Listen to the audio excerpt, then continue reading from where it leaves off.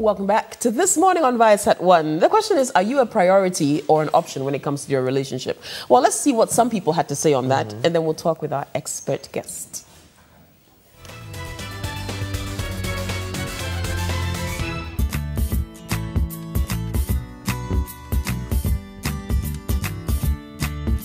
I have been in a relationship. I find myself being an option. Yeah. I can't remember my last relationship. I found myself. I was with this lady and she was not checking up on me regularly. Whenever it's my birthday, she would just turn up on me. She would not come. If I call her to come around, she would not even show up. She would be giving me excuses here and there. So I realized this thing is not working.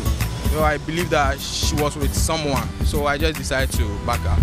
Yeah, I've been in a relationship that I found out that I was an option. Okay, from the beginning, I didn't know I was an option till it got to a point that I noticed that I was blocked on WhatsApp when it was my birthday. And I was really expecting him to be the first person to wish me a happy birthday, but he didn't. And so I was really sad that day. He later called to apologize and everything. But as time went on, I noticed that the attention that he was giving me from the beginning wasn't there any longer. So I just called him once and then he told me he was really busy at work. And he accepted to meet me once, a certain day. The point we went there, he told me he was already in another relationship, so we had to end everything. I was really hurt. I'm okay now. I have a relationship. I feel myself as a proper priority because my woman always calls me and choke up on me. It makes me feel like I am the most important person. I've been in a relationship and I'm currently married. I married my wife because she made me a priority in her life. She was always there. Some of the things I did not even expect from her, she was available to do it. And I was so happy with her. She gives me the option to move on in life. She was inspiring. She made me as a focus, obviously. So that's she made me an obvious priority. Because of that, I married her. No, I've never found myself as an option because the relationship I was in, I would try to this relationship I'm in. No, I feel I'm a priority because she always checks up on me. I'm the first person she talks to when she wakes up. When she's going to bed, I think I'm the last person she talks to. She's always there to check up on me, how work is and all of that. So I don't see myself as an option. Good morning to Amos Kevin-Annan, one of our favorites who we haven't seen in a while. You've been gallivanting. And a happy belated birthday. Yeah, it was your birthday yesterday. Yes. Thank you. Yeah, we're having a party today. Wow. Yeah. At whose expense? Mine. Praise the Lord. Yeah. Everybody's happy. Let's give it up. No, Patrice, seriously. yes. Auntie Adize's Hausa Cocoa is ready by now. Okay. So we'll just do that and yeah. Okay. Hausa Cocoa. You see, Yes. isn't that... It's healthy, it's millet, it's good for you. You see, you're not a priority, you're an option. He's giving you Auntie who's Hausa Cocoa. Oh, okay. Amos, You didn't consult me, bro. No, but, okay, listening to those vox pops, yeah. I'm actually surprised at the number of men who were in there. Because when you think of attention in relationships, I think a lot of us automatically think about women, that women like attention, but men like attention too. I think everybody likes attention. Yes. Of course, men tend to be suspicious when the attention is too much because oftentimes women will ride on the back of attention provision looking for certain largesse. Okay. And so men become skeptical when the attention is coming because it's not a regular thing they receive all the time. But for women, heavy doses of attention is even better. Yeah, we're different. Not so in with that men. regard. Yeah. Okay. At what point would you feel you are either an option or a priority? At what point in a relationship? I think we would have to look at the state of that relationship. Is it pre-marriage relationship? It is marriage relationship. Is it if it's within marriage, for instance, is it a stressful marriage? Is it a marriage that has unresolved issues?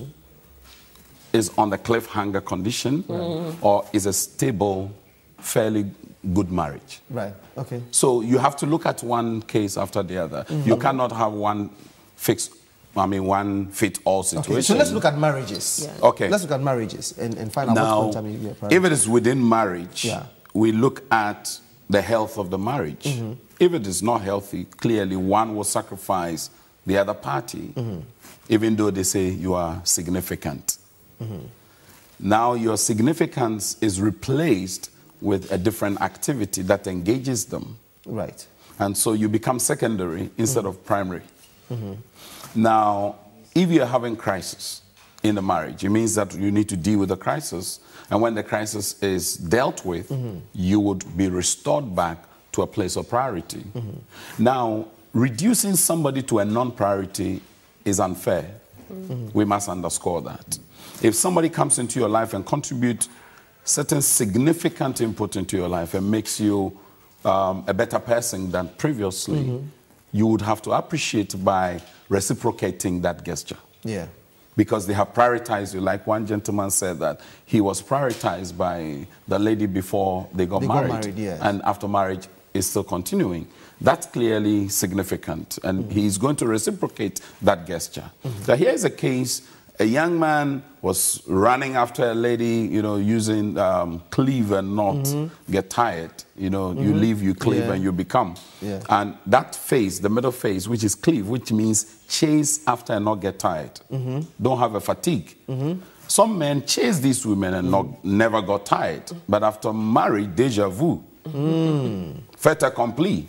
You know, they come into those situations and now they begin to take for granted things that were significant. And when it comes to human relations, whether pre or within marital union, the small things are actually the big things. Like remembering birthdays. Birthdays, significant celebrations, an outing once in a while, small tokens. With you in mind, I buy a token. It could be a brooch, but once I had you in mind, and I said, okay, I have this for you.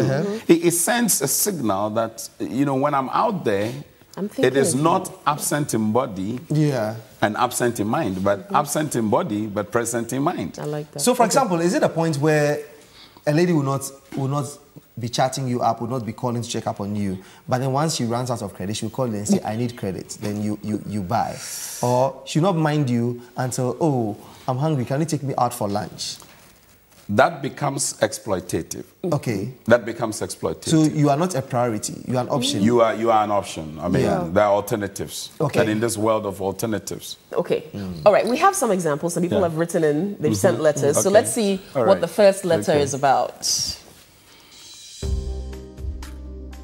Hello, Patrice and Kokui. My boyfriend of 8 months is suddenly behaving in a way that is really upsetting. My calls, texts, emails, Facebook messages and so on all go unanswered. Sometimes it takes him about 2 days to respond to my messages or calls. In this day and age, almost everyone is constantly attached to their phones, so I know he sees it.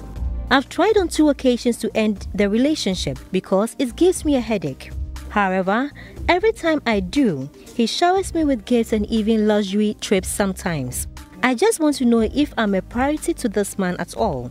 Although I must say, his gifts makes me feel like he really cares about me.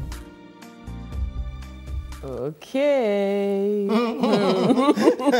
Patrice. Okay. So what happens to this? Well, I mean, clearly, you see, some individuals are also attention freaks. And they never get tired of attention. Therefore, whatever you give them would still not suffice. Okay.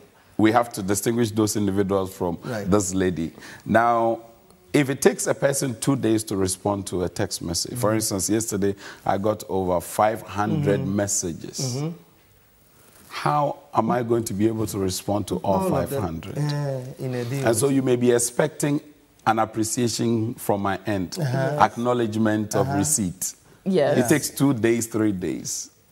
But then that means... That's because of the schedule of the individual. But then that means you're not a priority. No, because you are if you were a priority. That's the first message you receive. You are a priority, but there are other priorities around you. On the scale. You see, Kokui, look at it. You are in an office space. You drive from home 4:30 to beat the traffic. You get to the office and you are saddled with work. You have a plethora of messages coming that you need to respond to, which have a relationship to do with your work. Right. Now, you give those attention because that requires immediacy. Any other one can be deferred. For 2 days? Now, for 2 days, okay, he may have reason. You see, the thing is, we are very quick to judge. It's like this judge's case that has come. We are quick to condemn. There's no grace. We are not even thinking of the families and the impact on them. Now, why are we always quick to judge and draw conclusions when we have not diagnosed the problems or the issues, basis for which the 2 days have been? Okay, but Amos, in her letter, she said it was recent. Yeah, it was a recent thing that, which means before there was no problem. So it could be that his schedule has changed. Fine. Then she says when she tries to break it off, then he showers her. So he knows he's not doing what he's supposed to do, and then he tries. Let's say this. Let's say it this way. We all speak different love dialects. Thank you. Okay. Some have a heavy dialect of attention. You've got to be there when they need you, and when you come when they don't need you, a nuisance. You are there, but they actually don't need you, so you're a nuisance. It's like in agric, when you plant maize and you find cassava there, the cassava may be edible, but it's weed, per the agric definition of weed. So those individuals, and then there are those who are givers. They give, and they are speaking love by giving. So they shower you with gifts and gifts, but they may not have the luxury of time to sit with you. That does not mean they don't love you. Okay, so when attention wanes, does it mean that your level of priority is being diminished to becoming just an option? As long as you don't become paranoid about the situation. Sometimes it's the case that, oh, because she has won, I have failed. When you have that zero mindset, it's dangerous for a relationship. You should have always a tendency that brings win-win. You may win sometimes, you may lose sometimes. And it's not going to be always possible for the person to call you all the time. You know, it's not going to be possible for the person to respond to your text all the time. I fast from Facebook sometimes. Right. There was a whole month I was not on Facebook. I stayed away from WhatsApp for 3 months. Right. With all my schedules. I stayed away because I realized that there was a need to break off and engage with other aspects of life. And life is bigger than just social connections. I know, but we're talking about relationships. Yes. So your partner, for example, your partner, things that you used to do, you cease doing them. So, for example, you used to drive her to work. Now you don't, or you pick her from work. Stuff that, exactly. Every day. You used to pick her from work. Now you have stopped. When it's a birthday, you don't mind, you don't care, you don't buy her gifts anymore. If it so happens that, okay, I just found my way to this place and I bought you that. It's not that, oh, come, let's go to Chinese Regal restaurant, but I just bought you papaya and... Is that where you've been hanging out? No. Ask him again. No. Revelations. No, you no, seriously, I at was this trying point, to respond to the ladies' one without broadening it. But once you broadened it, you see, whenever there's a change in attitude, in posture, in gesture, there's a need for us to understand what has brought the change. Right. Sometimes the individual will need to communicate his change in status, his change in work schedule, and all that. So oftentimes, that is not communicated. It is assumed that the person will understand. But you don't do that in a relational context. You need to disclose. Full disclosure is always very important. It's a cardinal and a pivotal part of the health of the relationship. Because if I leave things to assumptions, I leave things to conjecture, I'm not building the relationship, and it's going to diminish with time. The interest in each other is going to just fall flat. Okay, we'll go for the second letter, but before they just keep thinking this, would you consider the fact that, for example, if the person is neglected certain activities that he or she used to do before, but then focuses on other people with those same or similar activities, would you say priority is shifted? Because, for example, the person is quick to call the mom and say, hey, happy birthday, mom, or happy birthday, dad, or happy birthday, but when it's your birthday, they don't care. Or they can quickly rush and help somebody out. I'm going to pick this person here, but when you are the one supposed to be picked to the market or something, Charlie, some way. Let's take this second letter. I'll be right back. Hi, my name is Nikki. My boyfriend and I have been dating for about 2 years. Throughout our relationship, all interaction happens behind closed doors, and when he has no company, there are never date nights or outings. He has refused to introduce me to even his siblings, saying he wants to be sure I'm really the one before he makes any introduction. One time when I was with him, a call came in from his big sister in the US. I was singing in the background, and when the lady asked who it was, he said it was the radio. I was really hurt, but he keeps assuring me that I'm the love of his life. Do you guys think he's being honest with me, or I'm simply not important to him? Okay, well, let's welcome Mr. Thomas Havot to the studio as well, a counselor who's also going to discuss this topic with us. Okay, so here's a case where this lady is feeling neglected by her significant other because he's not revealing her to the people who are close to him. I remember once, one piece of advice my dad gave me was that if a man avoids meeting your family, forget it. He's not serious about you. Anyway, okay, let's go to our counselors on this one, Amos. Well, it's unfortunate. You know, we signed off before you went to the reading on the note of full disclosure. Yeah. Disclosures are very important, and undisclosed intentions and agenda would always breed suspicion, would always engender mistrust. And emotional distance is more frightening than physical distance. And there are couples who are watching who may be divorced, but physically they are living together. Now, so this lady is going to get into that emotional state of distance because she sees the gentleman sacrificing her for family priorities. The gentleman needs to be understood that his primary relationship is his family. Now, this new relationship he's developing with the lady is a secondary one, and more especially when it is not consummated. Okay. You see, consummation makes a lot of difference. Because at consummation, you leave father and mother and be joined to your spouse. And that is not to mean that you abandon them, but you detach so that you form a new set of family. Now, that will mean that from time to time, you oscillate between the two. And how you juggle around with those two, you know, roles are critical. And that's why talking, communication is at the heart of every relationship. Unfortunately, for many of our young friends, it's all about touching more than talking. And when you get a man to touch you more, he talks less. All right, let's ask Thomas on this one. But everybody would want to feel like they are number one in a relationship. So if you're in a situation where your partner prioritizes his family over you, does that become a warning sign that if I'm supposed to settle down with this person, am I always going to come second to his family in our relationship? Well, sorry I came in late. The traffic was so bad. I drove for almost 1.5 hours. So I'm sorry.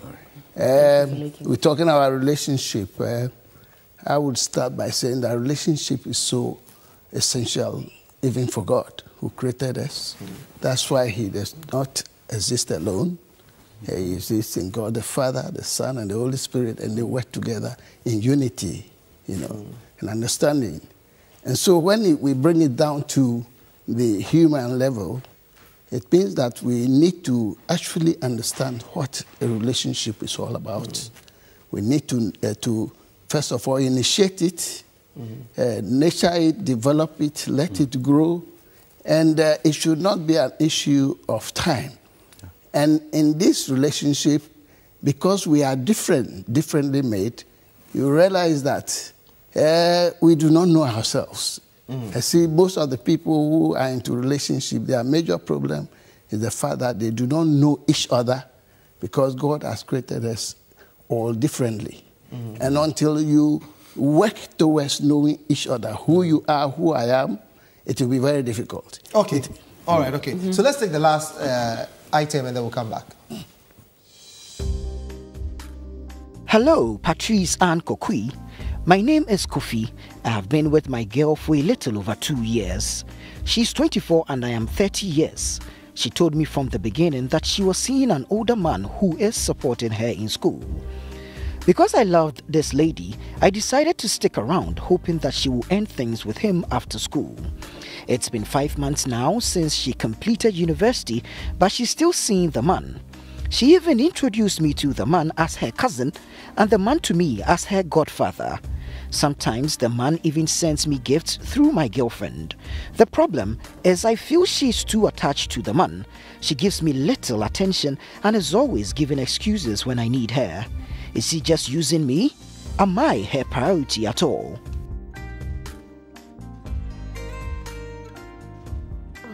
No, Kofi. Okay. Amos, this young man, as we saw, is in a relationship where his girlfriend belongs to an older man.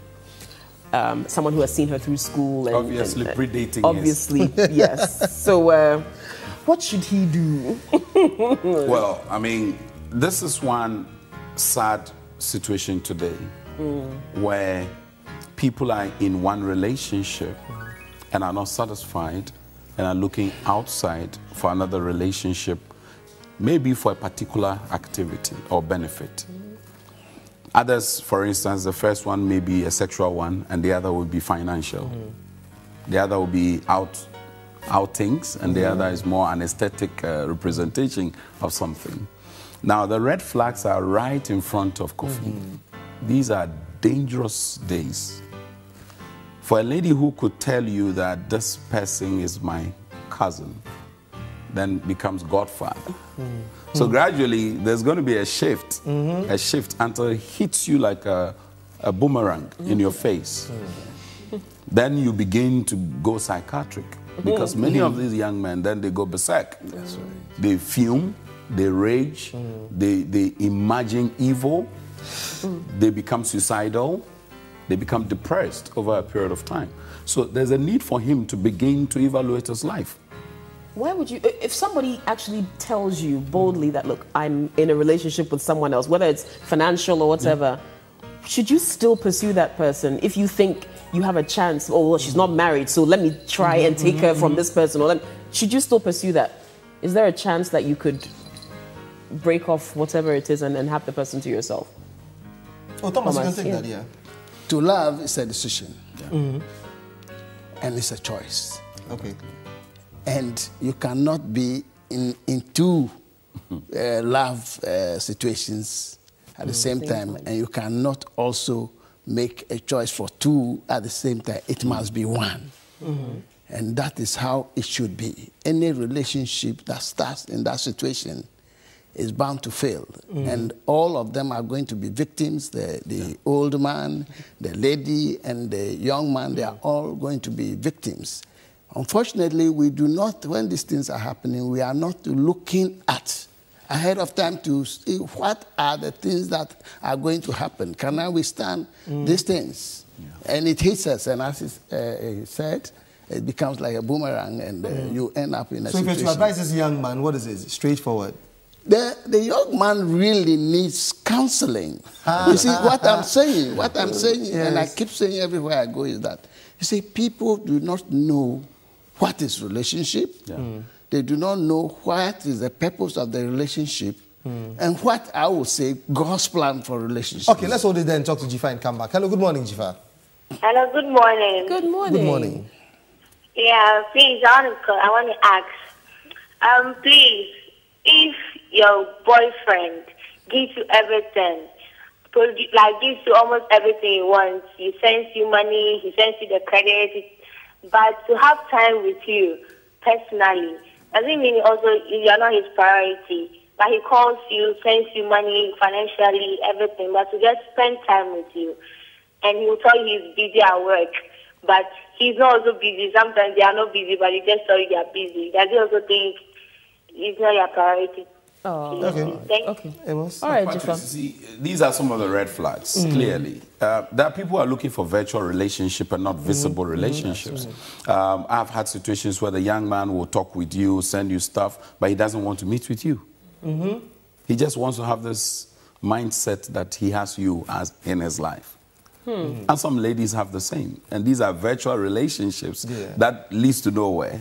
Others are also looking for escapades. He wants one-time opportunity. He just go, pop, pop, pop. He's done with his project, off he disappears. But he will still keep an arm's length connection with you. So this lady needs to sit down and look at her life. What are my own priorities? Because see, if you don't have priorities as a significant individual, who is going to prioritize you? And each one of us has a price. And if your price is paid for, whoever pays your price, bingo. Should your priorities determine the priorities of the other person? Exactly. Anybody who comes into your life is going to become an augmenter to your life, a helpmeet. So what are they going to help you with if you don't have any? Okay, but for this example, for instance, Jifa, she says the guy works a lot and can't spend time with her. So maybe through working, he's able to pay her credit, send her money, all of that. Would she prefer he didn't work as much and didn't have as much money to give her the material things she likes? Because I'm sure she enjoys having the gifts. Let's talk to Joe. Good morning, Joe. Hello. Hello. Hi, Joe. Good morning. Good morning. Hello, good morning. Yes, go ahead. Kokui, please, you were saying something that is it your father or your grandfather? Said that before your grandfather. My father. Yes, if you're in a relationship and then the guy doesn't take you to the parents, your father, I want to see that as untrue. Because if you're in a relationship with someone, you have to study the person. You have to really know certain things about the person well. It is not just taking the person to the family means that you love the person. You really need to study the person well. Certain marriages are getting broken now because of certain behaviors of the ladies. It is really dangerous just to see somebody 3 months, 6 months, and then take the person to see your parents. You really need to do a background check. You really need to know the person you are going out with. Know certain things about the person. In your estimation, how long should it take you? In your estimation, how long should it take you to examine somebody before you introduce them to your parents? Probably, I'm not saying it should not be less than 6 months because, and it all boils down to the person. If there are some people you can never finish studying them. So you just answered the question. That is why even some people get married and it is broken. Thank you, Joe. I think Joe answered the question himself. Thank you, Joe. Because it can't, I mean, how would you assess a person? It's yes, there's a phenomenon I call the allure of the amour. Now, many people develop relationships before they even build friendships. Yes. We skip a vital foundational development in future serious engagement, which is called friendship. Right. And friendship tends to be very innocent. You don't have high expectations, but you are careful, you're observing. And because, see, the moment you meet someone and say, I'm in love with you, let's develop a relationship, they have to be careful not to resurrect any scarecrows, because that will make you run away. Yeah. That's right.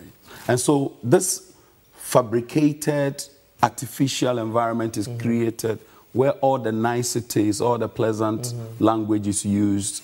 You consummate it into marriage, now you begin to realize the full force of the character of the individual, the personality, how he handles anger, how he manages disagreement, how he wants to take decisions. And all these things begin to surface, and you wonder, is that the one I chose to marry? Yeah. Okay. Thomas. Just to follow up from where he's ended, friendship is very crucial. And it's not a one-day sort of thing. Exactly. You've made a choice, you've made a decision. And as I said much earlier, you need to nurture this friendship.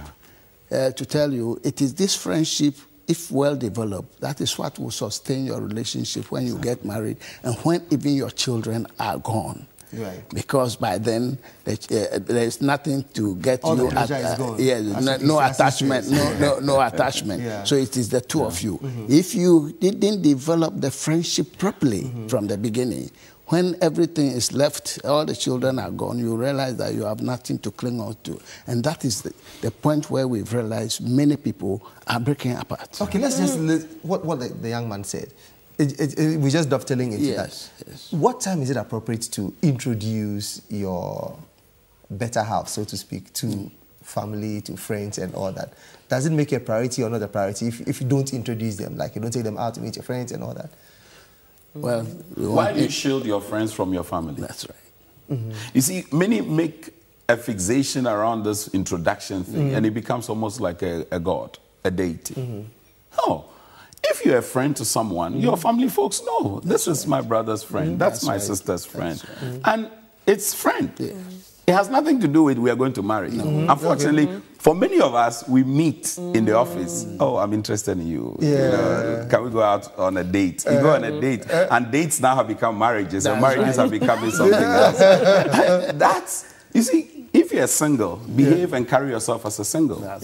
Don't behave like a married person. And hope that when you marry, because when you marry, the law of diminishing returns will hit you. Let's go to Aisha. Good morning. Hello? Hi. Hi. Yes, Aisha. Go ahead. Hello? Yes, Aisha. Aisha, go ahead. Okay. Aisha, Well, it looks like the connection is bad. Yes. There are couples who are married for like 6 months, and it's almost like they've been married for 6 years. They're overly familiar with each other and getting tired of each other. It's because there's no friendship. You see, when you build friendship, it's the foundation on which your future decisions will rest. Friendship is key. Let's not miss that. Okay, but so that's okay, I'm still. Can I say something quickly? You see, there is one area that many people, including the young people, are overlooking. As I said earlier, God has made us all differently. You don't know me, I don't know you. And I would always use 2 circles to demonstrate this. Where the up right from the beginning, that small area is what we know about each other. The beauty, your education, your height, your family and all that. But relationship goes beyond that. And because people are finding it difficult, people who come into our ministry, we encourage them to do what we call a temperament analysis profile. And this temperament analysis profile tells you how God has made you to about 99.8%. And it shows your weaknesses and your strengths. And in many cases, people are all just acting in their weaknesses. It is when you discover your strength that you say, I've missed a lot. And the moment you begin to shift to your strength, you become a completely different person.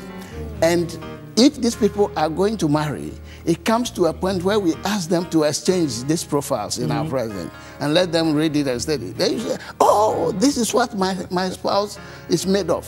Oh, he's been shouting. This is his weakness. The man himself knows that this is my weakness, so I have to make adjustments. You know, and this goes to throughout every aspect of our marriage. It's a difficult thing for people, but so long as the 2 of you are around and many more other people are, I'm sure people can call on you. That's right. I'll put the number out today too. But belated birthday to you, Amos. Today's birthday to you. Today's my birthday. I know. Today's your birthday. Happy birthday. This morning show, you got to say something. The party is coming up. Today's And you've come to spend it with us. Thank you so much. Happy birthday to you, Thomas, and happy belated birthday to you, Kevin. Amos as well. So thank you so much for watching the show today. It's been a great moment coming your way.